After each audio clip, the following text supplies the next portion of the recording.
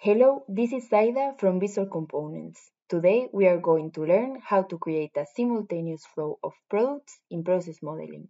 As you can see, we have here a layout example with the final result. There is a cube component following a parallel flow and a cylinder following a flow in series. Now let's drag and drop the components that we will use in our layout. We will need a feeder process, a sink process. We will use the cube and the cylinder as template. Let's drag and drop now a medium turning machine and a small turning machine. Now that we have the components we need in the 3D world, let's define the products. Let's create a new flow group and select the cube and the cylinder.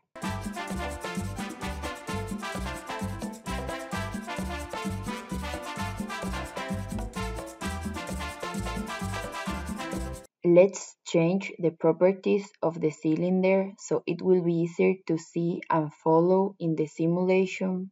After that, let's select the feeder and change the feed mode to batch, so it will create both cylinders and cubes in a fixed amount and interval.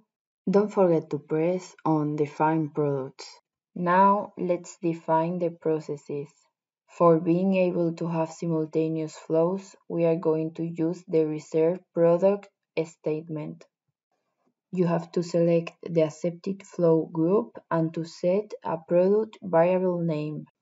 Don't forget to set this name as the ReserveProduct variable name of the transport-int statement. Now let's add a setNodeMaterial statement and let's copy and paste our process. Now let's use the ReserveProduct statement for the flow group 2. So the process 1 will be executed in the cylinder component. Once we have changed the ReserveProduct variable name, let's change the setNodeMaterial, so it will be easier to follow which process has been executed in a component during the simulation. Now let's copy and paste the small turning machine. Once we have located the new machine, let's change the process name. Also, let's change the material in the setNodeMaterial statement, so it will be easier to know when the cylinder has gone through the process 2. After those modifications, we are ready to create the flow for our components. Don't forget to click on the labels so the flow will get updated. If you forget to click on the label, you can click on the addition sign on the right to select the process. Now we are ready to run our simulation to check if it is working as is supposed. That concludes our video. Thank you for watching and see you next time.